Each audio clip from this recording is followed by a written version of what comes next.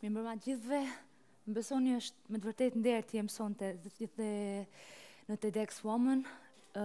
Është pak e çuditshme pasi unë kur jam në skenë, ajo që di të bëj më mirë është të këndoj. Edhe sot jem këtu të ju flas juve për atë çfarë unë besoj, në atë çfarë unë ndjej, në atë çfarë unë kam vendosur të kaloj gjithë jetën time. Është pak e çuditshme, prandaj do mundohem ta bëj në mënyrën sikur jam duke kënduar, në mënyrën më thjeshtë që ju komunikoj emocionet e mia juve. Dhe ju kërkoj të keni shumë dërim pasi nuk kam eksperiencën e shumë folësve që ishin këtu më përpara. Është hera parë për mua dhe emocionet bëjnë vetën, por do mundohem të jem sa më qetë. Faleminderit.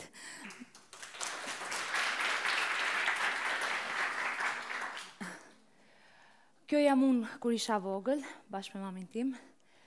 Si të gjithë ne nuk kam vendosur ku të lind, nuk kam vendosur kur të lind, as nuk kam vendosur çfarë emri do kem, nuk kam vendosur asgjë faktikisht. Mami më ka vendosur që të më vinte emrin Elhaida, pasi i pëlqente ky tingull dhe okay. Dhe kështu është ashtu si vim ne të gjithë në botë, pa vendosur asnjë gjë, por ka gjithmonë një risk që rrezikojmë që mund të kalojmë, mund të rritemi pa vendosur asgjë, pa ditur që ne mund të bëjmë zgjedhjen më të rëndësishme jetës sonë. Ne mund të vendosim cili person duam të jemi. Sa më pëlqen kjo shprehje, Jim Rohn. If you don't design your own life plan, chances are you'll fall into someone else's plan. And guess what they have planned for you? Not much. E vërtet, apo jo? Ne mund të vendosim kush duam të jemi. Ne mund të vendosim të paktën çfarë duam të bëjmë në jetën tonë. Dhe për ne femrat është pak më e vështirë të vendosim diçka të tillë, apo të paktën të përfitojmë nga një oportunitet kaq i madh.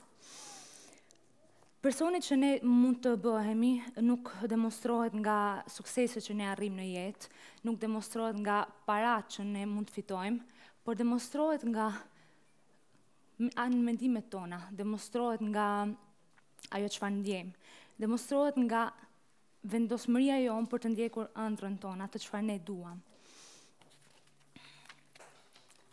Okej. Sigurisht që ka gjëra të mira, ka gjëra të këqija në jetë të cilët nuk mund t'i ndalojmë, por të paktën ne mund vendosim se si duam t'i jetojmë këto momente. Unë besoj se mund të shohim dhe mund të kërkojmë mes një balance shumë delikate midis talentit, ëndrrës edhe determinacionit. Nëse ne arrim të kemi këto të trija, të vëmë në një balancë këto të trija, atëherë ne besoj arrim të shprehim veten tonë sa më mirë, arrim të shprehim atë që jemi. Kur flas për talent, flas për diçka që tek unë fatmirësisht ndihem me vërtet shumë me fat për këtë, ka qenë më shumë evidente se tek disa persona të tjerë. Por të gjithë ne, nëse arrim të shohim brenda vetes sonë dhe nëse punojmë për ta nxjerrë atë, për ta bërë të dukur, të gjithë ne arrim të gjejmë diçka që neve na jep forcë, na jep dëshirë për të ecur përpara, na jep dëshirë për të bërë gjithçka. Ashtu siç më jep mua kënga, ashtu siç mund t'i japi një tjetër personi sporti, një tjetër personi gazetaria, nuk e di, çfarë do lloj gjëje. Ashtu siç mund t'i japi një nënë të ketë fëmijën e saj. Ne mund të shprehim vetëm në këto momente. Kur isha vetëm 4 vjeç, aty filloi gjithçka. Ndodhesha në dhomën time me një derë të mbyllur dhe këndoja vetëm, nuk lejoja asnjëherë që asnjëri të hynte aty brenda, pasi ishte vetëm hapësira ime me vetveten. Këndoja me orë të tëra, pas ditët të tëra, çdo hapësirë, çdo moment ishte mbushur me këngën time, me ato tinguj që më mahnisnin. Isha aq e vogël sa as nuk rrihet kuptoja se çfarë po bëj, thjesht po bëj diçka që më bënte të ndihesha vetvetja, të bënte të ndihesha shumë mirë. Mamaja ime më dëgjonte nga jashtë edhe nuk e hapte asnjëherë derën, sepse e dinte se nëse do hapte derën, unë do ndalohesha dhe nuk do këndoja më. Kjo ishte pasioni im, por atëherë nuk e dija. që e vogël ndroja të isha të këndoja gjithnjë, por nuk e dija mirë as unë atëherë. Thjesht e bëja sepse ndjesha mirë duke e bërë këtë gjë. As në shkollën e muzikës, madje asnjë njeri nuk e dinte që unë dija të këndoja. Në shkollën time që frekuentoja në Shkodër, të gjithë dinin që unë studioja piano. Pianoja ka qenë ajo vegël e cila më ka shoqëruar gjatë gjithë jetës time, në momentet më të bukura dhe në momentet jo shumë të bukura. Ka qenë një arratisje ime. Kur këndoj, e shoqëruar nga piano, ndihem si kur po këndoj e shoqëruar nga një orkestër gjigante. Dhe kur unë i bie pianos, ndihem e mbrojtur nga çdo zhurmë e jashtme. As miqtë e mi nuk e dinin që unë dija të këndoja kur isha e vogël. Derisa një ditë, mamaja ime e hapi derën edhe më thot këto fjalë: nuk dua gjë tjetër veç që të shon në skenë duke kënduar, sepse unë e di që ti mund ta bësh. Më tha këto fjalë edhe po dëgjoja edhe më hapi derën, një derë virtuale. Ajo atë ditë më mësoi të ndërroja. Ndoshta mi tha këto fjalë pasi edhe ajo kur ishte e vogël kishte kaluar pikërisht ato momente që unë po kaloja. Edhe ajo kur ishte e vogël këndonte brenda një dhome e mbyllur, pasi nuk donte që asnjë njeri ta dëgjonte, nuk donte asnjë njeri ta nxjerrte jashtë. Dhe nuk kishte asnjë njeri që shkoi dhe i tha: unë dua të të shoh në skenë duke kënduar, pasi unë e di që ti mund ta bësh. Prandaj ëndra mamas ime mbeti e mbyllur. Por imja jo, pasi mamaja ime mësoi si të ndërroja. Sot kur po lexoja, po dal jashtë fjalimit. Sot kur po i lexoja mamit dhe babit këtë fjalim dhe po isha pikërisht në këtë pikë, u emocionuan atë shumë sa filluan të rrinin lot nga syt. Për shumë nga ju thjesht po mbaj një fjalim, po them disa fjalë. Faktikisht jam një vajzë 20 vjeçare që ju keni parë suksesin që kam pasur unë, ama ato e din, ato dy e din shumë mirë problemet, sakrificat e gjithçka, siç e di çdo nën këtu që është sonte. E din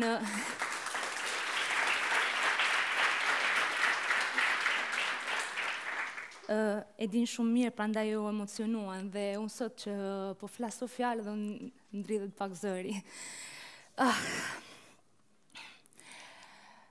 Koha kalonte edhe unë e kuptova, filloja të kuptoja gjithnjë më shumë se sa rëndësishme ishte kjo muzika për mua, sa rëndësishme ishte kjo ëndër për mua.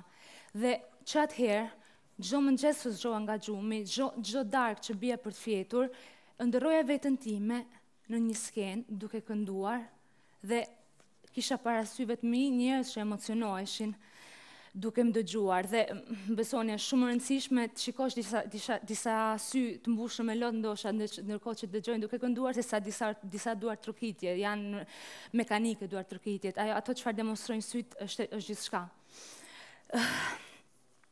Dhe atëherë kuptova dëshirën time të vetme. Dhe kjo ëndër më dha shumë fuqi për të ndryshuar jetën time, më dha me të vërtetë ato çka kisha unë nevojë. Kuptova se pse kisha ardhur në botë. Besoj se çdo njeri nga ne ka ardhur në botë me një qëllim. E besoj sinqerisht. Edhe unë kam ardhur në botë të këndoj, ndoshta, por të jap mesazhe me zërin tim, me atë çfarë unë ndjej, në mënyrën time, në gjuhën time duke kënduar. Dhe si atëherë punova kaq shumë, sakrifikova shumë gjëra, normalisht shumë njeri do e bënte, për të krijuar vend ëndrësime të rritej. Ndoshta që atëherë në dhomën time ndroja diçka të tillë.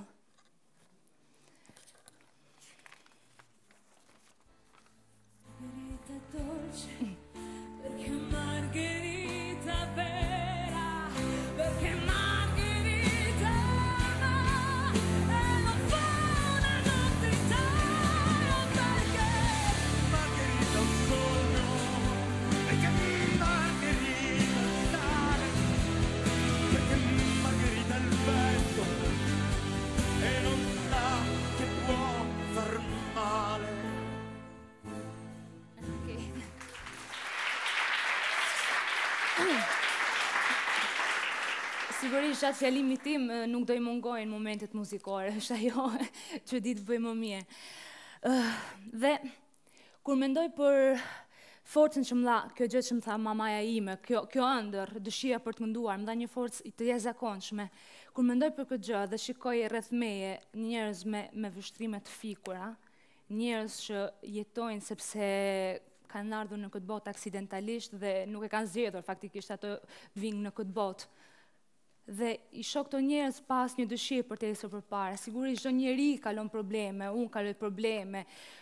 Shumë nga ne, shumë nga ju këtu kalojnë probleme, të gjithë kalojnë probleme. Kjo është jeta faktikisht. Ama do doja shumë që një ditë ato takojnë një person si nëna ime që t'i thot atyre që është okej të ndrosh, është okej të imagjinosh gjërat edhe më çuditshme në botë. Gjithçka është e mundur në këtë botë. Paktën kështu e mendoj unë. Kjo forcë më ndihmoi të më përballoj jetën në një lloj mënyre dhe unë zgjodha të jem optimiste. Zgjodha është një teori, në një strategji ndoshta ime, të mendoj se gjithmonë, të mendoj se gjithçka do shkojë mirë. Disa njerëz e besojnë, disa të tjerë jo. Unë ndodhem ndër ato që e besojnë. Besoj se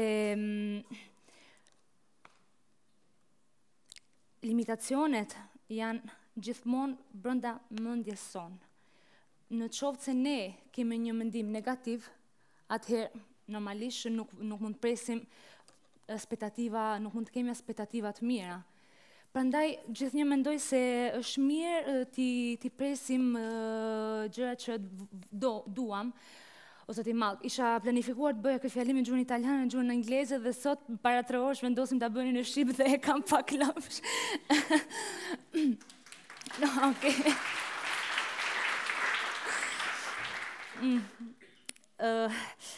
Disa herë kam shumë të vështirë të mendoj se gjërat mund të shkojnë shumë mirë. Prandaj gjithnjë mundohem para se të bëj një audicion, një diçka, çfarë do lloj gjëre të rëndësishme që un kam. Ndoshta edhe të bëj 2 hapa. Gjithmonë mendoj dhe shpresoj dhe e imagjinoj sikur diçka do shkojë mirë. Për shembull, siç mund ta shikoni edhe këtu, gjithmonë ju shihni vetëm Elhaidën që është në skenë, që duket një vajzë, ndoshta as nuk e njihni hiç Elhaidën, po them, dukem gjithmonë një vajzë kaq e sigurt, ndoshta në skenë kur këndoj jam një tjetër person. Jam dakord, jam një tjetër person kur këndoj sepse kaloj në tjetër dimension. Ama jam gjithmonë jo e sigurt, kam gjithmonë pasiguritë e mia, edhe gjithmonë ajo çfarë bëj para se të dal në skenë është që ndalem. Jam aq emocionuar sa dridhet zëri, jo edhe aq kur jam të skenë, shqyr zoti se do ishte një problem. Më dridhen duart dhe vendosim të qetësohem dhe të mendoj, okay, tani e këtu, diçka duhet shkojë mirë, se përndryshe e piu e zeza. Prandaj, imagjinoj sikur jam në skenë, imagjinoj sikur po këndoj, sikur kam publikun përballë dhe imagjinoj sikur po publiku më duart rroket dhe e pëlqen jashtëzakonisht shumë atë çfarë unë arrit bëj. Edhe kur dal në skenë dhe filloj të këndoj, ndodh pikërisht kjo gjë. Ndodh që transformohem dhe kur sapo kam mbaruar të këndoj, realizoj se me të vërtetë ndodhi ajo çfarë unë 10 minuta më përpara dëshiroja të ndodhte.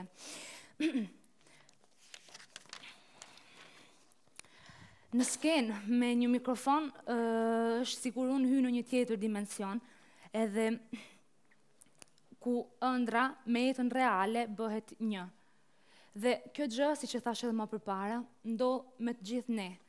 Me një nën ndodh kur ka fëmijën e saj në krah, me Picasso ndodh kur ai bënte pikturat e tij të famshme, për një sportist e njëjta gjë dhe për një shef kuzhine e njëjta gjë. Ne arrim të jemi vetvetja, arrim të kalojmë në një nivel maksimal tonin, të kalojmë në një tjetër dimension, vetëm atëherë kur shprehim vetveten aq mirë. Besoj se çdo njeriu t'i ndodh, apo jo, të ndihet aq mirë sa ta vazhdoj, do e kishte bërë atë gjë për ore të tëra. Mu ndodh gjithmonë, nuk do ndalohesha kurrë së kënduari. Tani do a thoja këtë fjalim duke kënduar, më besoni, po dridhem. Prandaj them se të kënduarit nuk është puna ime. Është mënyra se si unë jetoj në këtë botë. është mënyra se si unë kam kontakt me njerëzit. Dhe kur këndoj, emocionohem më shumë sa njerëzit arrin të perceptojnë atë që po jetoj edhe hyjnë brenda meje. Dhe arrin të kuptojnë atë çfarë unë jam. Është ndjenja më e bukur në botë. Është ajo gjë që ndodh, unë jam reale dhe jepem njerëzve arrin të hyjnë brenda meje dhe të shikojnë atë çfarë vërtet unë jam. Ndonjëherë këndoj me sytë e mbyllur, ndonjëherë me sytë e hapur. Ajo që është e vërteta është se unë harroj ku jam kur këndoj. Por kur mbaroj së kënduari, jam aq e mbushur me emocione. Kam dhënë gjithë veten time dhe kaloj në një moment që e vetme gjë që di të bëj është të çaj. Ashtu siç ndodhe në këtë video.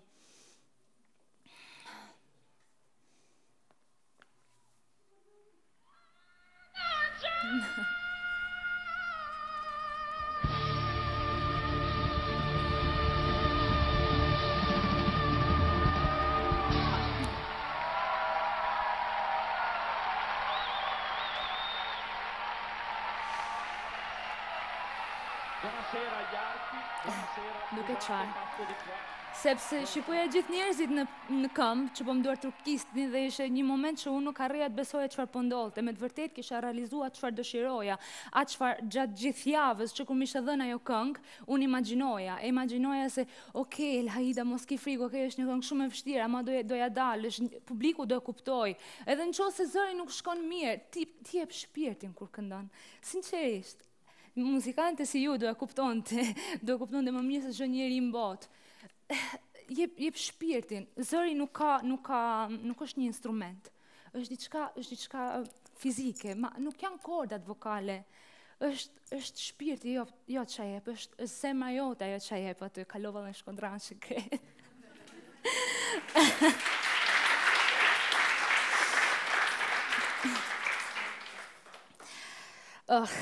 Por, le të themi që ëndra ime normalisht kalon edhe në jetën reale, konfrontohet me jetën reale. Shumë gjëra të vështira dhe unë normalisht i kaloj, sidomos në fushën e artit, që në çdo fushë do thoja të jetës, ka momentet e saj të vështira. Në fakt këto gjëra jo të bukura shumë që po kaloj në këto momente janë gjëra që më ndihmojnë. Janë gjëra që më ndihmojnë të kuptoj cili person, çfarë femre dua të bëhem unë pas nesër. Them çfarë duhet të bëhem sepse akoma nuk jam bërë, kam akoma shumë rrugë përpara, një vajzë 20 vjeçare me shumë pasiguri, me shumë pyetje, me shumë dyshime.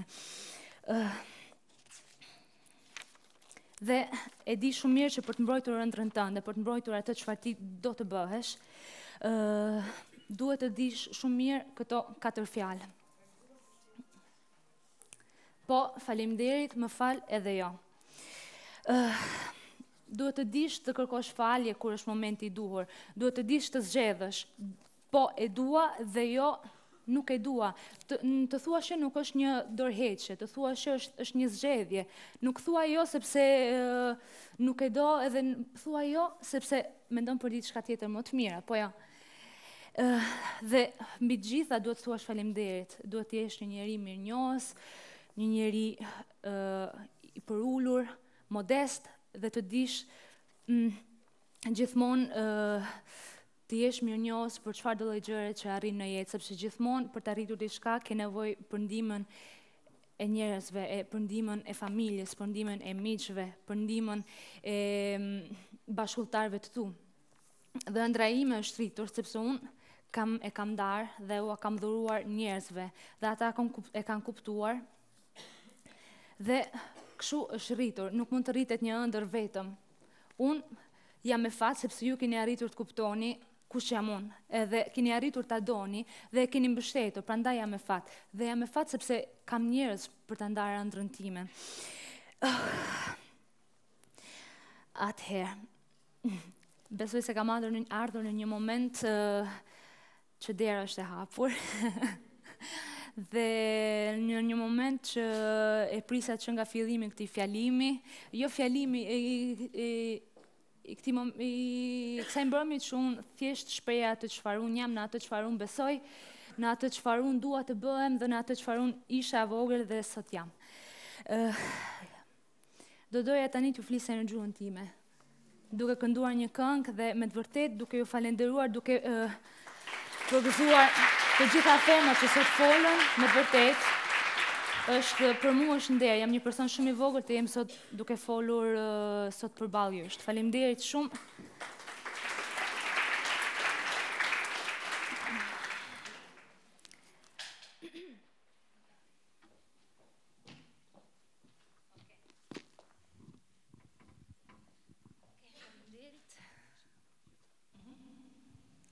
Si gjithmonë. Okej, flokt, jo mos mi prish. A më t'japë edhe këtë? Faleminderit. Tani jam më qetë.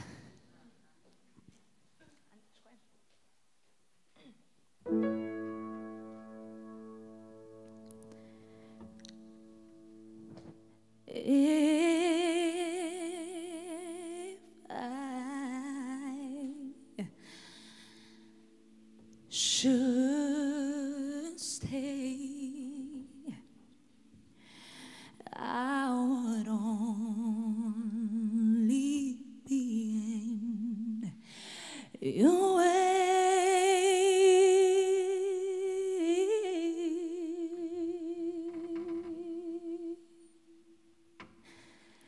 And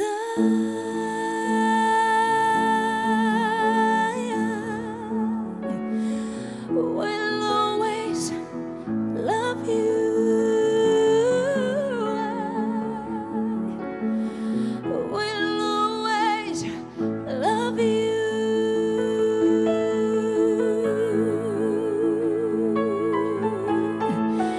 You,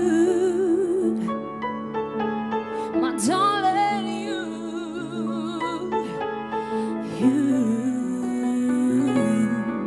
Bittersweet memories, that is all I'm taking with me. And I wish you joy and happiness, but above all this, I wish you love.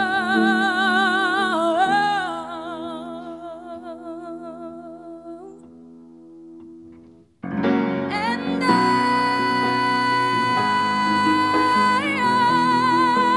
will always love you. I will always love you. I will always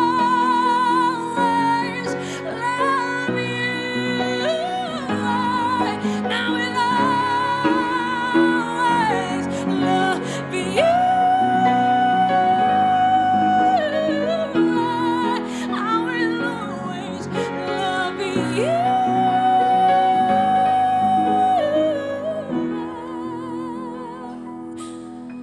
I will always